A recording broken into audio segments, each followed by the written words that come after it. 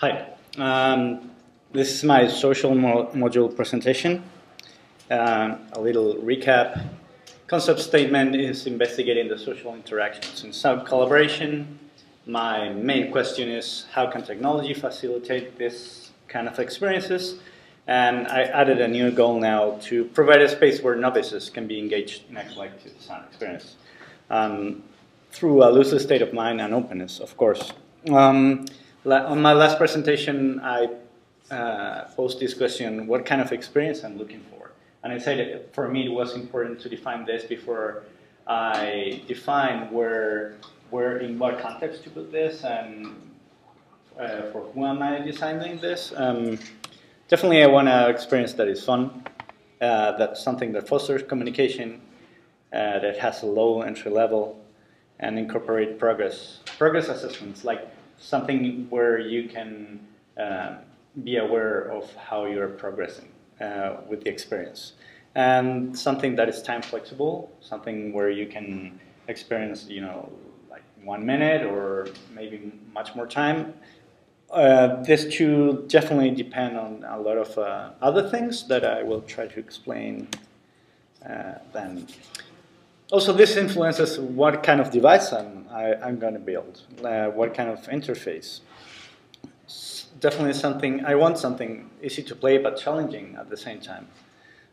Something that is highly reactive to gestures, easy to set up.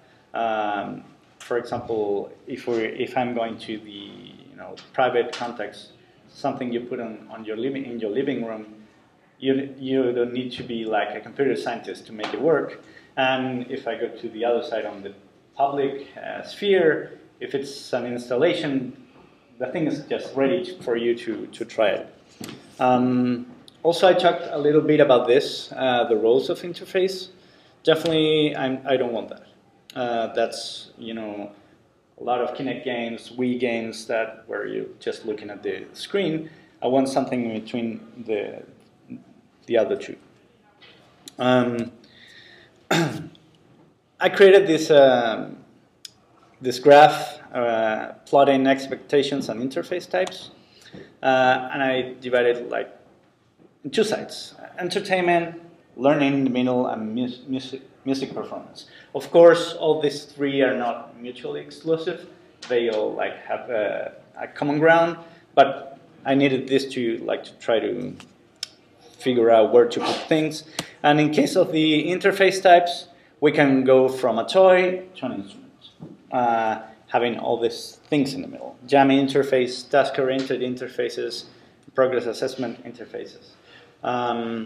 These are all things taken from a lot of research I've done of other examples in collaborative interfaces. And what I feel my ground is going to be is on this side. A little towards entertainment, something of learning. I definitely don't want it to be a toy or an instrument. That's pretty clear for me. Also, I've talked a lot about collaboration, but with who?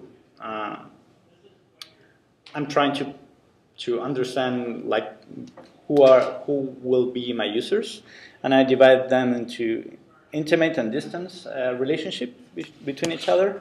We have couples. Something I could design something to play your couple or your significant other.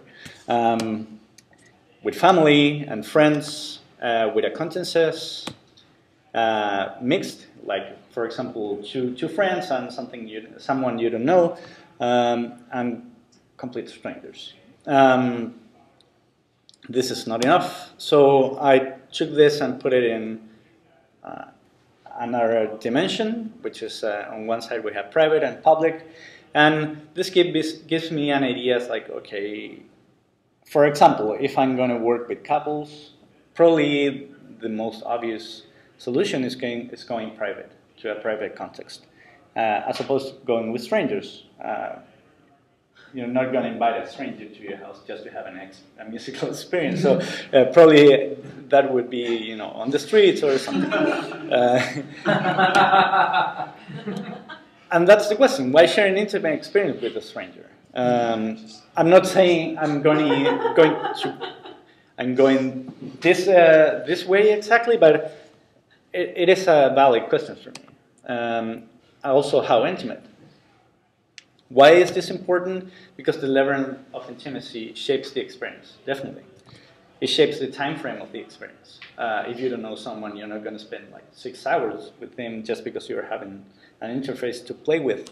Also, the level of physicality between players. For example, if I think of an interface that plays music, if you hug someone and you have to make a circle, probably going to the public sphere and working with strangers, it wouldn't work so well.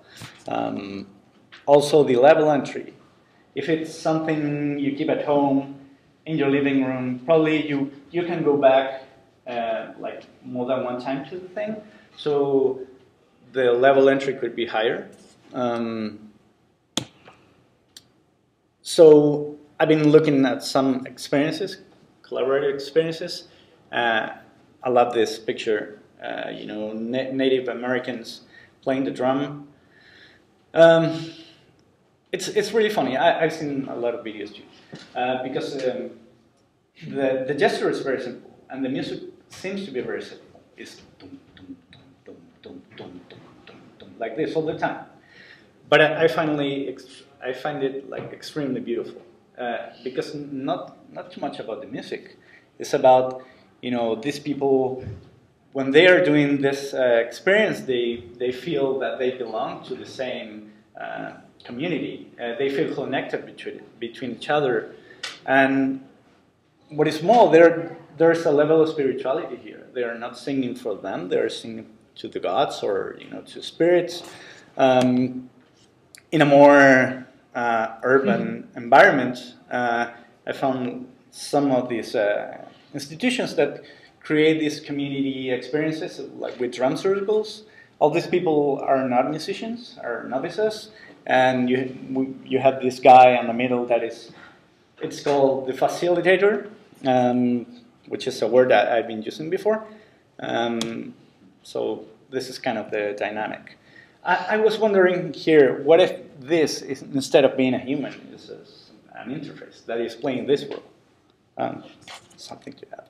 So this is their website, and they travel around the world creating these experiences for different communities, from from neighborhoods to offices.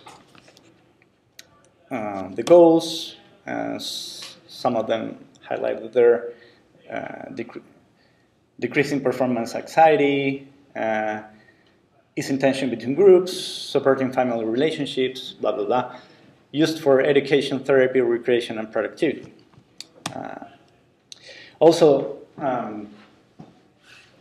I've been very attracted lately to this kind of spaces, karaoke spaces. Why is it funny? It's really great what happens here. You have a small space, and people inside this space behave in a way that they wouldn't behave in anywhere else. They feel free to behave, like to be someone that, they don't feel shame of their behavior here in this space. And so I think it's done something very interesting, because it's with friends in a closer space. Also, what happens here in the photo booth, although it's not musical, you have this very little space. You close the curtain and you take a picture, but you do it like differently as you would outside. It's not the same that taking a picture with a regular camera outside. Here you have a space to behave like differently.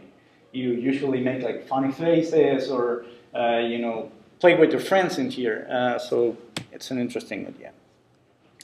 I'm not gonna go through all this, but I identifying now my user stakeholder partners.